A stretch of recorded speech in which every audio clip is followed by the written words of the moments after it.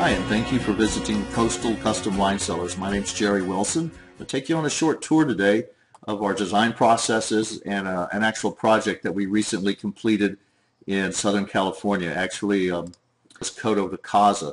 This gentleman had a small closet area underneath the stairway.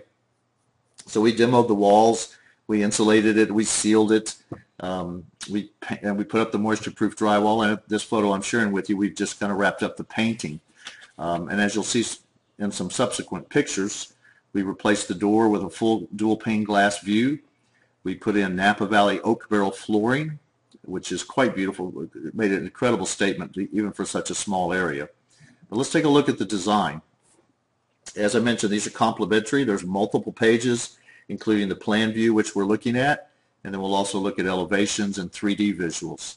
The total bottle capacity, although a small room, we did manage to get 329 bottles of storage. Elevation A was directly across from the entry. There's a diamond bin storage here for bulk configuration, or storage, I should say. Just above that is single bottle storage openings with what's called a high reveal display row.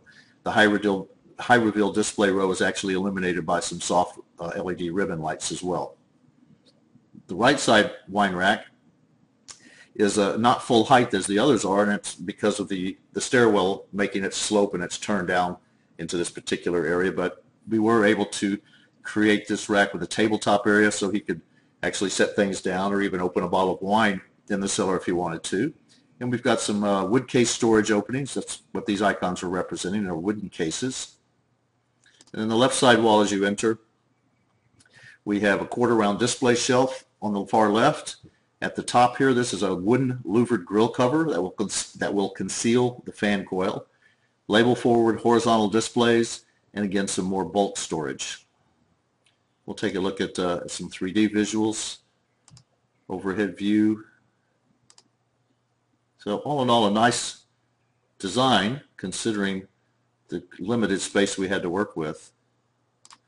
Here's a picture of the wine racks once they've been installed. You can see the cooperage flooring down here. And the door turned out really quite nice. This is standing in the gentleman's office, peering into the storage area, which is now a beautiful wine cellar. This is a mahogany stained, or kind of a cherry stained door, if you will. Operable wrought iron detail. Operable meaning that the ironwork is actually on a hinge, so you can open it for cleaning purposes. All in all, a fun project to work with. And we'd certainly like to help you design and move forward with your project if you have one.